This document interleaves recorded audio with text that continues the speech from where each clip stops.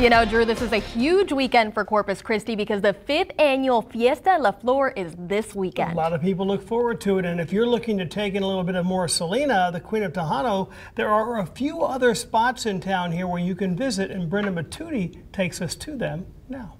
Advertise it. We don't have it, all over.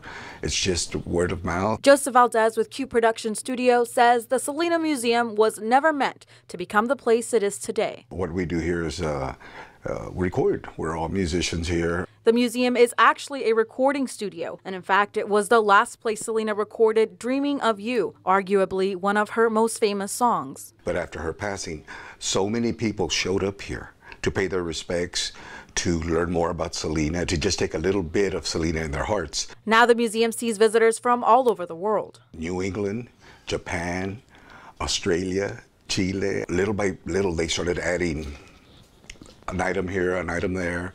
And before you know it, the idea of making the Selena Museum came about. One of the most popular spots for tourists to visit is the statue of the Tejano legend along the bayfront. A life-size statue of Selena.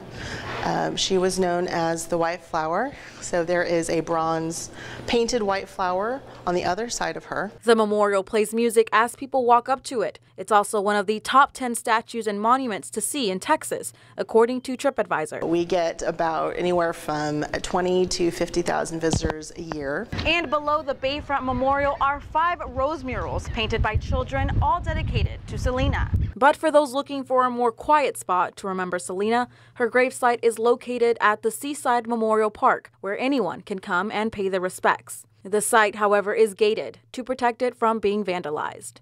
Brenda Matudi, Action 10 News.